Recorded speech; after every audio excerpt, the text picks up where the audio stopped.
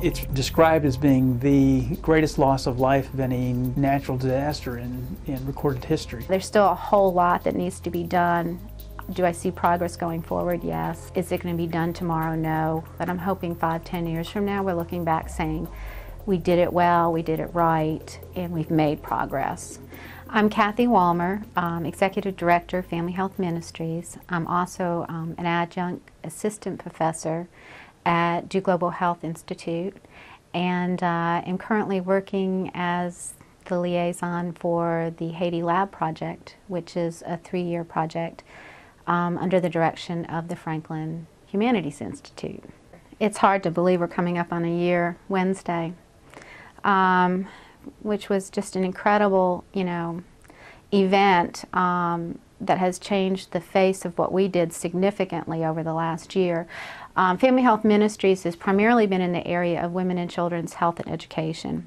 And we've worked in Haiti for about 17–18 years. So we were there well before the disaster struck. And all 3 of our communities, which is Port-au-Prince, Léogâne, which is south of Port-au-Prince, and a small mountain community called Fondois, were heavily damaged in the earthquake. And we were very blessed in that in Port-au-Prince our 2-story clinic held there, so we were able to quickly gather resources and people and get people into the country and started providing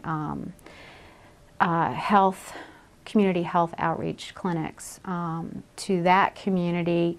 And we ran relief teams for about the first 8 to 12 weeks after the earthquake, through April, through that clinic. And we did a couple clinics back out in Léogâne once we got that clinic up and running. So here we really were looking, we look at ourselves as an organization that does development work in the area of women and children's health care. We never saw ourselves as a relief agency.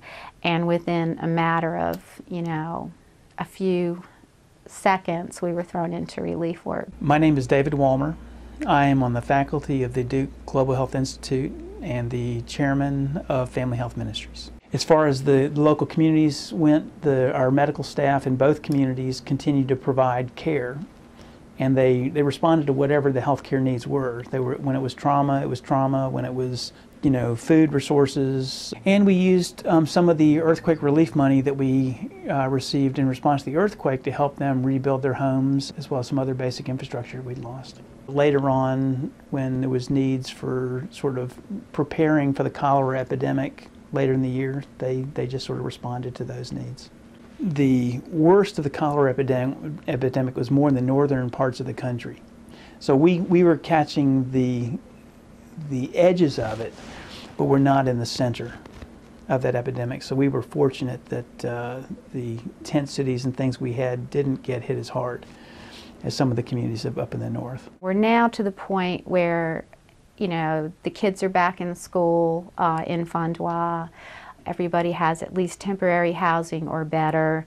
Our clinics are all open and running, and we're starting to shift now back from, looking at relief and reconstruction into more programming and continuing to develop programs within our communities.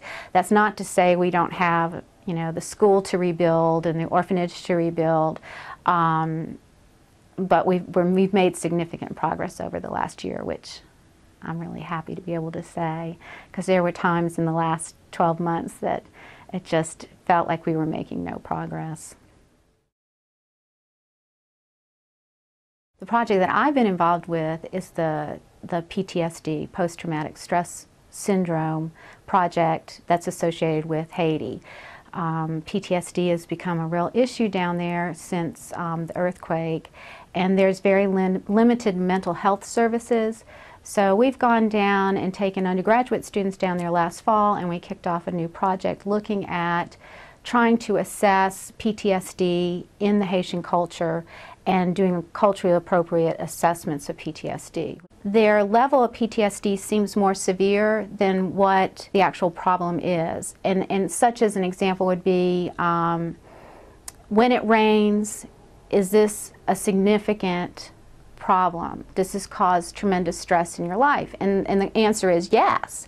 And you and I wouldn't think that rain in our lives would cause that much stress. But if you think about living in a tent city, and when it rains it gets muddy, and you have, you know, limited roofing, and you get water in your house and you can't sleep, and your children can't go to school because there's no roof over the school, you know, those cause significant stress in the Haitian population. And they say PTSD can manifest itself for, you know, 2-3 years after a certain event. So it's not like this happened and now we're a year out and this is going to go away. Hopefully we can develop good assessment tools and then can funnel those individuals with mild to moderate PTSD into the program side of things that we're developing.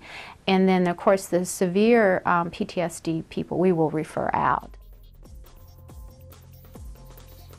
One of the greatest needs we have right now is to find ways of reaching many, many more women through the cervical cancer prevention program. Our cervical cancer prevention program over the last 4 or 5 years has screened over 10,000 women, and about 1 woman in 20 walking on the street has advanced untreatable cancer, which means that there's a whole cadre of women that have treatable disease that need to be found and treated before they get in the same situation. We just have to keep hanging in there and putting the next foot in front of the other. Always funding's an issue. We have significant programs and projects that are out there but need funding.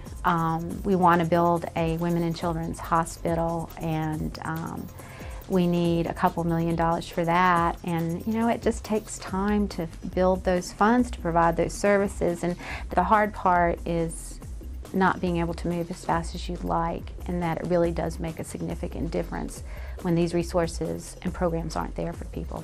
The people that continue to work there are people that aren't discouraged when they have setbacks. We seem to, when we step back, the next surge forward is always farther than we were the last time. Post-earthquake, I've seen more people having a hard time dealing with what they've been through than I ever saw in the 17 years leading up to that. But they're bouncing back. It's an inspiring place to work. With the new year upon us, I'm really hopeful. We have to keep moving forward with an optimistic heart, and I think working all together and working collaboratively with Duke University, with other NGOs, it's about what we can do collaboratively, and change can happen.